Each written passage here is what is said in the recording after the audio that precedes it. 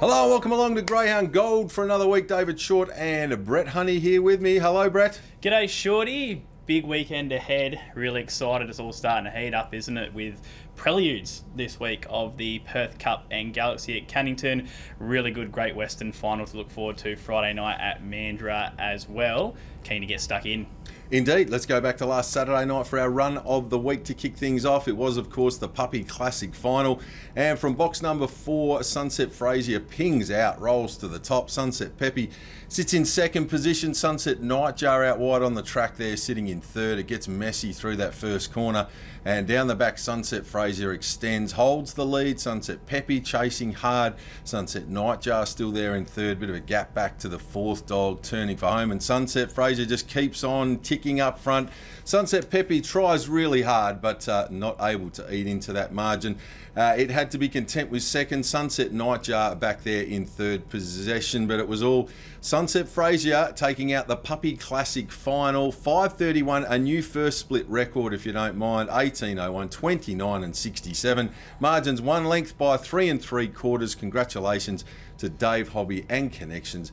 Excellent performance handed in by Sunset Frazier. Really set the race up, made its own luck by zooming to the top and doing it from barrier to box. Yeah, he's fast, really fast, Shorty. And what's really good to see, and it's one of those questions when you think about him now stepping up to, Perth Cup company and the like there, is how professional he was early. He's not cutting over straight to the fence. He's beginning well. He's showing good muster. 5:31 leads 99.99% of races.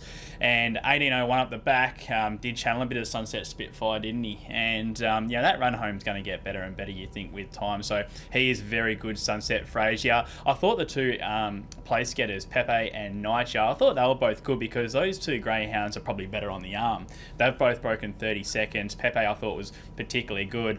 It's pretty stiff to be trying to chase down 18:01 up the back, I would have thought. So that was a good performance. It was a really good Puppy Classic final, and it certainly lived up to the hype. Indeed. Let's get into finding some winners for you for this upcoming weekend. Kicking off Friday night down there at Mandurah. I'm going to make my best bet race 5, number 1, Ash the Flash, racing in stunning fashion of late. This looks to get a lovely map here. The greyhound drawn in box 3 likes to get right up the track and has good early pace, so should take care for most of the outside division, and that's going to leave room to operate for Ash the Flash off the inside draw. Long as it and the two don't tangle, Ash the Flash I think is going to get a lovely run. It find itself in a very prominent position through 100 metres of the race, and from there Ash the Flash generally really finishes its races off well. So just map wise, I thought Ash the Flash would run a great race. Looks the BB on the card for me. Race 5, number 1, and earlier on in the night, race 1, number 2, Under She Goes. Thought should be a little bit of value around that $3.50 to $4 mark, I would have thought. Racing in magnificent fashion at the moment and has never missed a place from box 2, so it's had 7 starts from the checks, 3 wins and 4 placings. I don't think that'll change this weekend. Ounce of luck, it wins it. At the very worst, it's worth throwing in for a place into your multis there on Friday night. So race 5, number 1, race 1, number 2 for me on Friday night at Mandurah. Who do you like, Brett? Yeah, like you're thinking there, Shorty. My best bet, race 8, number 6, Who Told Tough. I was really impressed with the performance last week. First up for a significant period of time. Began horribly, but ran home in 10:59. That's very quick on the run home. I think box 6 is going to suit. He is a dog that likes to use a bit of the track and likes room to operate. There's not a lot of pace in boxes 7 and 8, so I think with a better beginning, Who Told Tough, we know how good he is. He made the Perth Cup final last year, so I think he's not that far off his best, Who Told Tough, and he can show us there on Friday night. For a bit of value, I've actually gone with your best bet. Race 5, number 1, Ash the Flash. I don't think she'll be massive odds, but with a little bit twisted in the race, who continues to go around at short odds, we might see a half-decent price here.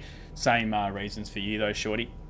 A little bit twisted in 3, likes to get up the track, only really has to deal with Leroy keeping early, does Ash the Flash, and even when she's found trouble in recent races, she's running home beautifully. She's much better in a field these days. Now she's a bit more mature, and if she's somewhere near him come that final bend, she's going to be very, very hard to hold out. Race 5, number 1, Ash the Flash to go. Race 8, number 6, Who Told Tough. On to Saturday night out there at Cannington. The Keith Harding final should be a beauty as well. The race that pays tribute to an absolute absolute star trainer from our industry in years gone by. It's always a race that the industry love to win.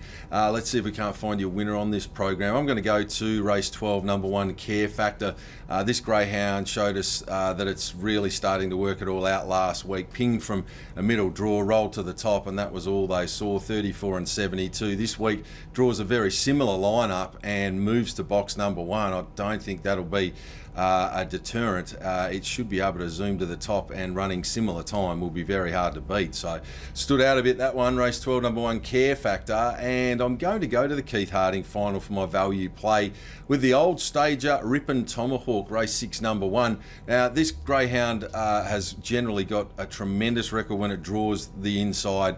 It's not the sort of dog that's going to its very best, but it's not a million miles off it. And in a race like this, if it could land sort of right up on top of the speed, it's generally a hard dog to get past. It's going to be at a reasonable price, and I thought it could give you a run for your money at a nice each way quote. So for me, a race 12, number 1, Care Factor, and each way, race 6, number 1, Ripon Tomahawk. Cracking card Saturday night. My best bet, race 11, number 5, West on Booney. I like this step up to 600. No doubt we'll still see him in the Perth Cup heats, but going in there fresh, he should be able to sit a lot more forward over 600 metres. He's got a very good record over this trip, 3 from 3 with a PB of 34.62. That's winning this race. The dogs drawn outside him haven't been beginning all that well in recent times. We know West on Booney's a bit better with a room to operate, so a middle draw and a small field really does suit him here. So I'm expecting some big things from race 11, number 8, West on Booney.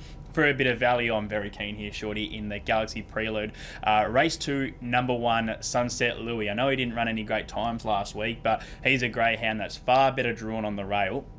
Flying Frida's been going really well over 715 metres. She's got box 2, but she likes to use a bit of the track, and there's plenty of speed outside her that's going to have to make her work. He's just going to be on the rail here. He's going to get the best run of all time, and he has run a decent PB over this trip, sort of getting down towards 42 seconds. So I'm really keen, and with the likes of Couch Surfer, Flying Frida, a couple from over east coming over, he's going to be a really good price here, Sunset Louis. I think he's a huge chance. So race 2, number 1, Sunset Louis, to a race 11, number 5, West on Booney. Bit of confidence there, Shorty, on Saturday night. Yeah, he was my best last week, and he didn't let us down. That was, of course, from box 6, so he's better suited. That was no fault of his own either, that early trouble. Like, once he got to the rail, you saw what he was capable of. It was huge late. He got the job done for us, so you can't do more than that. The other thing that's worth noting, the dog that you touched on, Flying Frida, Sunset Louis actually ran down Flying Frida in a heat of the Mandurah Distance Championships only 3 weeks ago. So it's good form.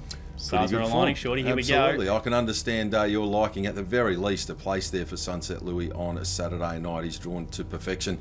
Good luck to everybody that has got runners heading into these features this upcoming weekend. Perth Cup just around the corner. Sandgroper not far away either. It is a really exciting time in greyhound racing here in WA. Thanks as always for your company. We look forward to joining you again next week for our next edition of Greyhound Gold.